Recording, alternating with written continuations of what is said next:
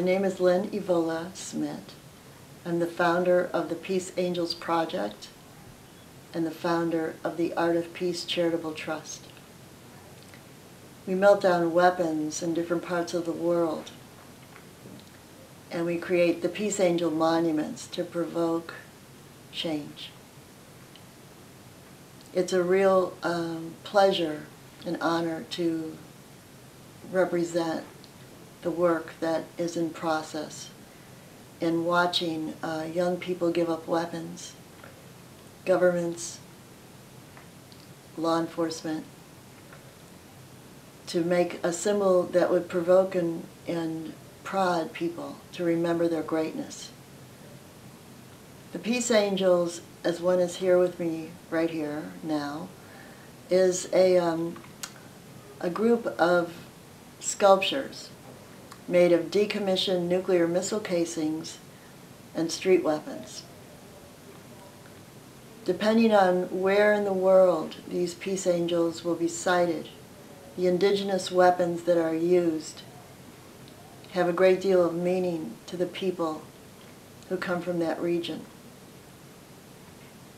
In our country, in the United States of America, nuclear missile casings will be used as the foundation of all the Peace Angels. Guns from our streets that kill our children every day will be mixed with these nuclear casings. And in some regions up in the Bay Area and San Francisco, we'll be using needles from the drug deluge that has claimed the lives of our families and friends. In Bosnia, what was offered for the Peace Angel for Sarajevo, for the Museum of Contemporary Art, were landmines to go along with the guns, the secondary plague after the terrible war there. In Jerusalem, AK-47s, rockets, all will be mixed in with the nuclear casings from our world. It's a very important time in our history. We have enough intelligence globally, intercommunication, to know that this epidemic of violence is something that is all over the world. It knows no sex or race or religion. It's everywhere. It's a consciousness shift. 800,000 weapons are destroyed every year.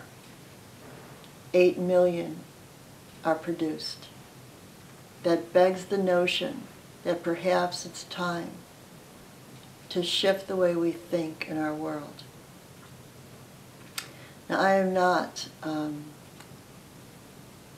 kind of peacemaker that feels that at this time we cannot be protected. Unfortunately, we live in a world where there needs to be distance between the people who would not harm and the people who would. I have great respect for our law enforcement. I have great respect for our veterans. My father was in World War II in Guadalcanal for 4 years. His mother didn't even know he was alive during that time. These kinds of stories of war and peace are as old as humanity. And I think it's really a time and a moment that there is an attention on this issue from several different angles. That perhaps we need to look as a species on the possibility of putting more emphasis on the peace side so that human beings will continue to exist. So the Peace Angels garner attention. Physically, depending on their size, we can melt down 6 to 10 weapons as this 1-foot Peace Angel, 100,000 weapons for the monument for downtown Los Angeles or for Lower Manhattan, or for the 150-foot sculptures that are being asked for West Coast Statue of Liberty in San Pedro, or for the monuments near the Ukraine, where NATO has melted down 800,000 weapons. These Peace Angels can absorb a great deal of those weapons and stand there in perpetuity for humankind, to remember our greatness and remember what we have within us to make a better world. That's what these peace angels are all about. That's what they stand for. I created this peace angel in 1997 with weapons from the LA Sheriff's Department, and the very first weapons melted came from Sheriff Block. They also came from peace missiles, which gave us nuclear casings. President Clinton received the very first one while he was in office. Then came 2001.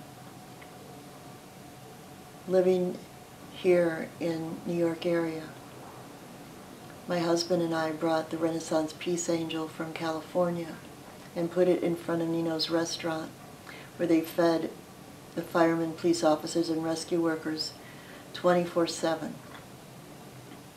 So 24/7 means thousands of people fed every week, 24 hours a day, 7 days a week, without stop. And the peace angel stood there as a beacon of peace when no one wanted to hear that word. Having lost my husband, it begs the notion that peace is sometimes very difficult. But that is why it is such an important issue. I don't personally believe that war is the opposite of peace. I think that war is the opposite of creativity. But the moment that you have peace at the center, the possibility can go either way. That's the responsibility that I think human beings need to remember, is that peace is a pause, it's a moment, it's a silence. That's why younger generations have oftentimes had difficulty with the notion of peace. It's hard to define. What does that mean? Peace is inaction, it's boring. But the point is, it's the keystone. It's the venue that once you walk through it, there's the potential and possibility for creation, to build a civilization, to build a family, an education, to build a life. That's what's robbed of young people when they choose conflict and they choose war. Destruction cannot exist on the same plane as a peace angel, because a peace angel stands at that keystone, the holding of peace, the holding of possibility. When we create a peace angel, it takes a lot of weapons, as noted. A 32-foot peace angel monument is 100,000 weapons.